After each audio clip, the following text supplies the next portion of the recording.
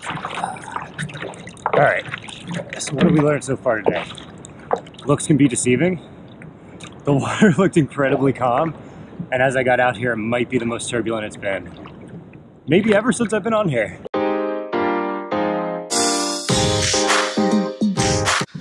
Hey guys, welcome to the new studio.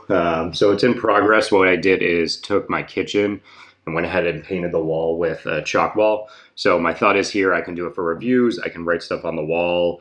Today we're gonna go ahead and review the Isle stand-up paddleboard. Hope you guys enjoy it. We're up here pretty early at 6:30. Hopefully see some cool stuff. After that, we'll go ahead and do a quick review. It's been a tough learning curve to go ahead and get up on the water in the ocean, but I think we're finally there after a few months, and I'll bring the GoPro along. We'll get some shots. And I got up early enough, we should see the sunrise too.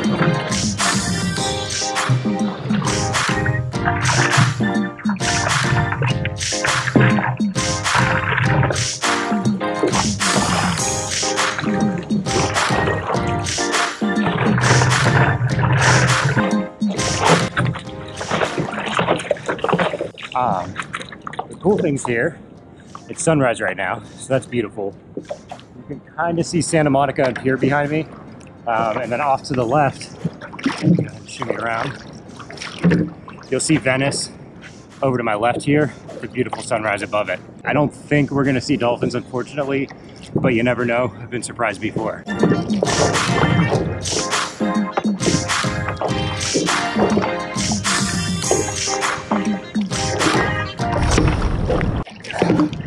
Let me be a little brave this morning and go ahead and show you guys the view we're seeing.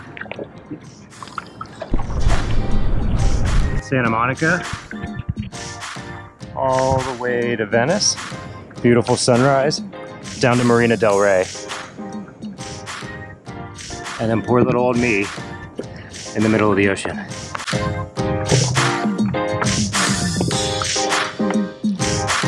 I'm gonna go ahead and flip the camera now for a sec.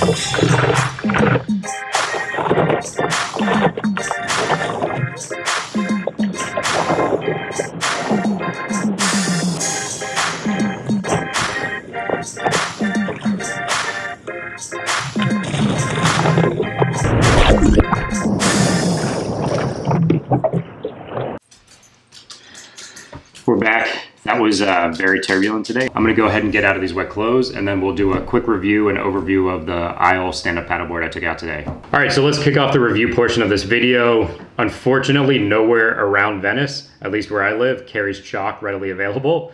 So I'm gonna go ahead and talk verbally about the video today. I think we learned a few things today.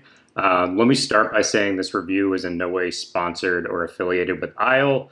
I found them online. I'm a huge fan of Santa Monica and of San Diego. I found this company while doing some research online, and I really fell in love with their paddleboards. I have both the Isle Glider Wood paddleboard and the Isle Explorer inflatable. Today we were on the Glider Wood paddleboard, which is really my go-to. Personal preference, I've heard a lot of great things about the inflatable boards as well. They're very durable.